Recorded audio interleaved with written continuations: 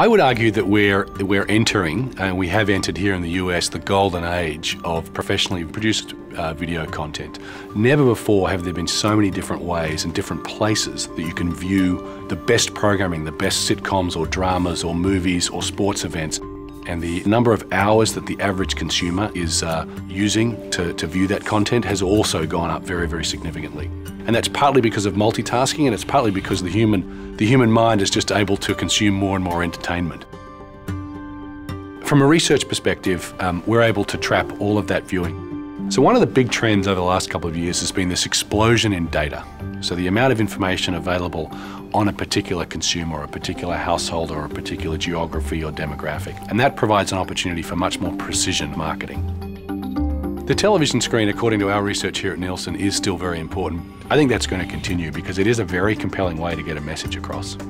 So I think there'll be a vibrant television industry in 2020, but I think it's going to be very different. I think it'll be much more personalised, it'll be much more on demand, and it's going to be seamlessly integrated with the rest of my media environment.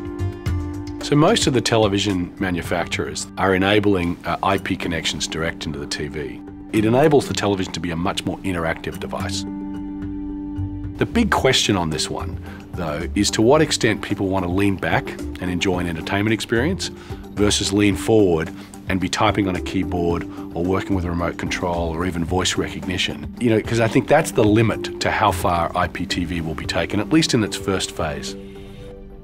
One of the interesting things that we saw recently was at one of the sports networks here in the US, they're experimenting with just showing you the game with no commentary, no scores, no interruption whatsoever, just the game and the sounds of the ballpark versus all of the graphics and overlays. And you know, what that prompted to me was the idea that up on the screen I want the movie or the game or the sitcom uninterrupted on high def, and in my lap, that's where I want to be interacting. And I want those two experiences to be quite different, but able to be interoperable. And the question really comes down to the consumer. So in other words, he or she will be able to tailor their television experience depending on whether they want a very cluttered screen or whether they want the pure experience of just sitting at the ground by themselves. So the rise of interactive TV has put greater onus on marketers to be more entertaining and more compelling. There's lots of experiments going around that are being driven by brands. My sense is that television will be the best way to reach very large audiences in an unduplicated way, firstly. And secondly, you can convey full screen, full motion video and elicit an emotional response. I don't see that changing over time. I think it's going to need to morph to be more personalised and more interactive, but it is unparalleled in its ability to leave a consumer with a particular impression. The question as to whether the television will become a place of commerce, T-commerce or e-commerce, has been out there for a long period of time. My bet is that will continue to be something of the future.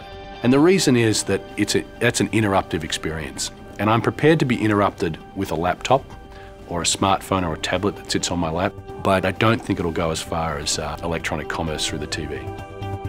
The process of discovering a new show, I think, has changed over time. My guess is over the next 18 to 24 months, social media will become the single most important form of television content discoveries. So for television producers and aggregators, you've got to get into that social stream and make sure that your new programs are being talked about and the benefits are being amplified across that community.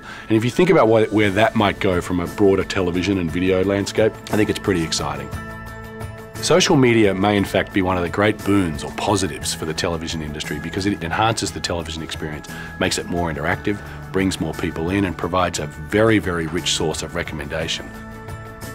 So when you add up a number of these trends, the viewer is now in control much more than he or she has ever been. And the broadcast and cable networks that understand that and harness the power of the viewer will do extremely well. The opportunities to monetize great content is just exploding. So it's pretty exciting, I think, from a marketing standpoint, and in fact for the programmers themselves.